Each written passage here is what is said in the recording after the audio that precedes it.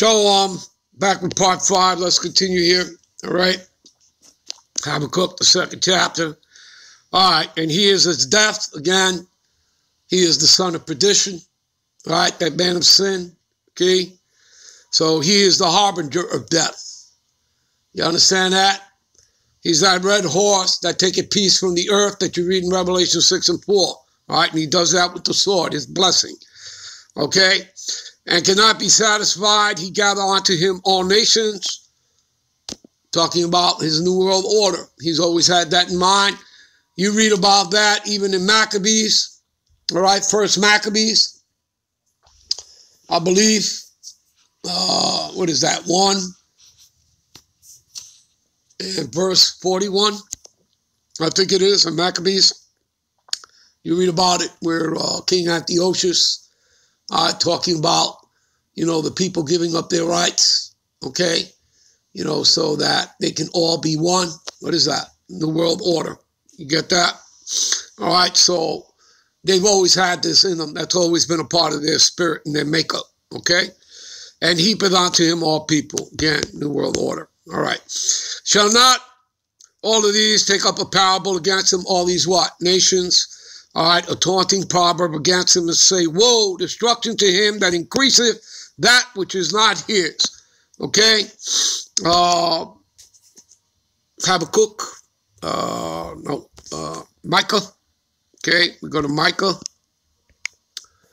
Go to Micah, what is that? 1 and 2. All right. Go to Micah 2, 1 and 2. Woe, which means destruction to them that devise iniquity and work evil upon their beds, and when the morning is light, they practice it, all right, because it's in the power of the hand. Who's that talking about? That's talking about your cabal, your shadow government, the Rothschilds, Oppenheimers, Rockefellers, all right, etc., 13 families and all, okay? Amalek, the Amalekites, the head tribe of the Edomites, all right? Okay, and they cover their fields and they take them by violence. You see that? And houses and take them away. So they oppress a man and his house, even a man and his heritage. Just like they stole our heritage. Right? As it says, what is that? Jeremiah 17 and 4. That we would discontinue from our heritage because that was beaten out of us. All right? And it wasn't, I don't think, till what, the 1860s, they started to call themselves Jews. Right? So, do you understand? And it's explained. I mean, go to Ezekiel 36 and 5, and it tells you, about, Idumea. It basically really, it's prophesying the Balfour Declaration in Ezekiel 36 and 5. How Esau, all right, has taken over into possession the Lord's land. Okay? Okay, and has cast it out for prey, meaning for war. You understand that? Just go read Ezekiel 36 and 5. It'll tell you that. All right? All right, with just more proof showing you they're not the people. Okay? All right, those 1948ers. All right? So, again, and for how long? And to him that layeth himself with the clay, that word there is abatya. All right, and that's talking about debt. All right, heavy debt. Okay, and shall they not rise up suddenly and bite thee, talking about the other nations, and a weight that shall vex thee, and thou shalt be for booties unto them? So what we're reading here between verse 6 through 8, because thou hast spoiled many nations, all the remnant of the people shall spoil thee because of men's blood, and for the violence of the land, of the city, and of all that dwell therein. This is all basically talking about, the evil and wickedness, the stealing of lands, okay, the wealth, the resources, enslaving of people, putting in a central bank, right? Federal Reserve, you get it? All right, well, let's go to a precept. What is that? Isaiah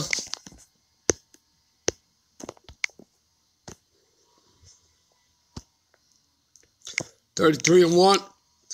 Woe to thee that spoileth, right? Woe, destruction to thee that spoileth, all right? So talking about America, Babylon the Great, the whore, all right?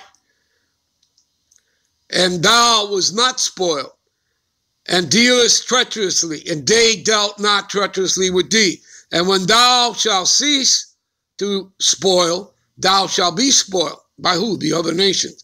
And when thou shalt make an end to deal treacherously, they, the other nations, shall deal treacherously with thee. See that? All right? Again, you know, he who diggeth a pit shall fall in it. He that rolleth the stone, it shall fall back upon his own head. Okay? You pretty much read the same thing, Obadiah, 1 chapter again, verse 15. All right? All right? After all they've done, right? It shall fall upon their own heads, right? Let's do that. Give it to you, Obadiah 1:15. All right? For the day of the Lord Yahweh is near upon all the heathen, and as thou hast done, it shall be done unto thee. Thy reward shall return upon thy own head. See that? All right? Okay. All right? There you go. Okay, verse 9. Woe to him that coveteth an evil covetousness to his house, that he may set his nest on high, that he may be delivered from the power of evil. Thou hast consulted shame to thy house, cutting off many people, right? Many nations, and hast sinned against thy soul. For the stone shall cry out of the wall, and the beam out of the timber shall answer it. Woe! Destruction to him that buildeth a town with blood and establish a city by iniquity. How is America founded upon? House thief cometh but to steal, kill, destroy, to rape, rob, commit murder, genocide. Columbus came here in 1492, removed the landmarks, right? Put our people in chains. Took 1,100 of my people, the tribe of Ephraim, put them on 4 Spanish ships, shipping them back to Seville, Spain. Only 300 survived the trip back to Seville, Spain. Obviously, we know that most of those would be women, and they were raped. Okay? So, how is America founded? They tell you on Christian principles. Now, is that truth or is that a lie? That's a lie, right? That's a label. Okay? That's a lie. America is not founded on Christian principles. Is that what Christians do? All right? To come, steal, kill, and destroy? To rape, rob, commit murder, genocide? Is that the definition of being Christian? To remove the landmarks, steal the wealth and resources? Okay? To enslave another nation of people? I don't think so. All right? And you know so. You all out there know better. All right? All right, let's go to a precept for this. Let's go to Nahum 3:1. All right?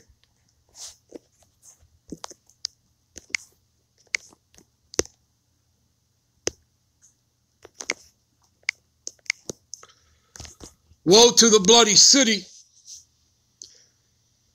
It is full of lies and robbery, and the prey departeth not. See that? Got that? All right.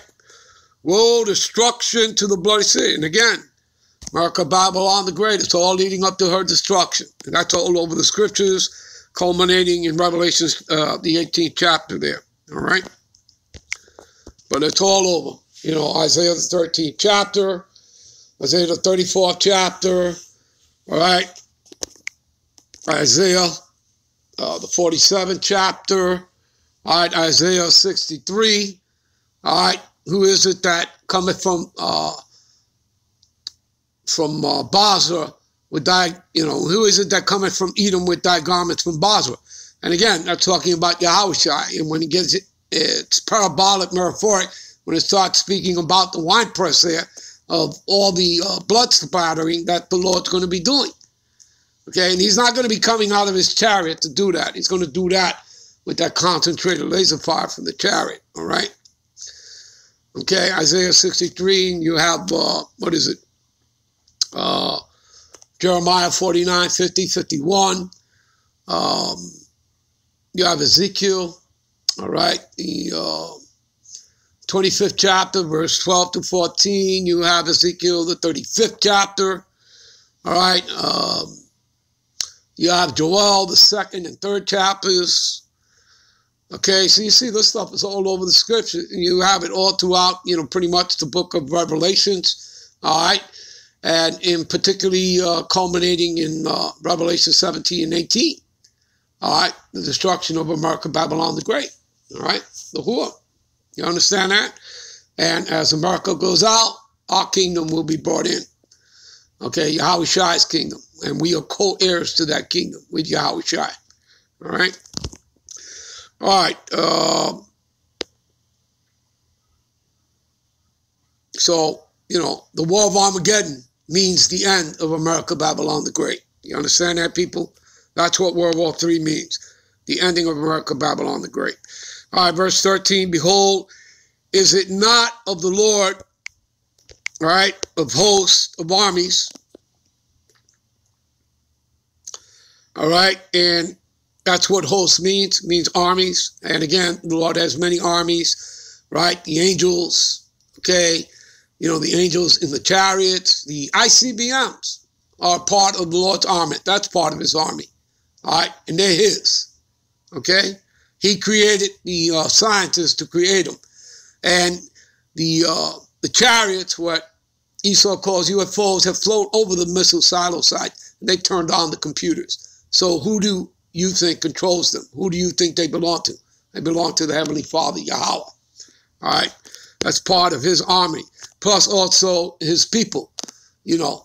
Thou art my battle axe and weapons of war, which we read about in Jeremiah. All right? All right. So, behold, is it not of the Lord Yahweh, the host of armies, that the people shall labor in the very fire, and the people shall weary themselves for every vanity? For the earth shall be filled with the knowledge of the glory of the Lord Yahweh as the waters cover the sea. Right? And that's been taking place and will continue to do so. All right? All right? As it says, what is that? Give me a minute. This is 2nd Ezra 6, 27, 28. For evil shall be put out, and deceit shall be quenched. As for faith, it shall flourish. Corruption shall be overcome, and the truth which hath been so long without fruit shall be declared. And that's what's happening, people. That's what's going on. All right? Let's move on. Thou art filled with shame for glory. Esau is filled with shame for glory. Drink thou also, and let thy foreskin be uncovered. The cup, that cup of dreads, that cup of slavery, that cup of abominations, right, shall also pass to him. The cup of the Lord's right hand shall be turned unto thee, see? And shameful spewing shall be on thy glory. See that? All right? Give me a minute. This is Lamentations 4, 21 and 22. Rejoice and be glad, O daughter of Edom, thou that dwellest in the land of Uz, talking about America, Babylon the Great. The cup also shall pass through unto thee. See that? And thou shalt be drunken, and thou shalt make thyself naked. The punishment of thy iniquity is accomplished, O daughter of Zion. So the Lord is letting us know, the curses are being put on them, as you read in Deuteronomy 30 and 7. And he will no more carry thee away into captivity. See that? I repeat, he will no more carry thee away into captivity. Our captivity, we're at the end of it. And he will visit thy iniquity, O daughter of Edom, will discover thy sin. Give me a minute. All right, this is the closeout, Jeremiah 49, 13. I have sworn by myself, saith the Lord, that Basra, capital of Edom, talking about America, Babylon the Great, shall become a desolation, a reproach, a waste, and a curse, and all the cities thereof shall be perpetual wastes. All right. Edom shall be a desolation. Everyone that goeth by it shall be astonished, and shall hiss at all the plagues thereof. And as in the overthrow of Sodom and Gomorrah, and the neighboring cities thereof, saith the Lord Yahweh, no man shall abide there, neither shall the Son of Man dwell in it. I'm out. I'm on to the next one. Shalom.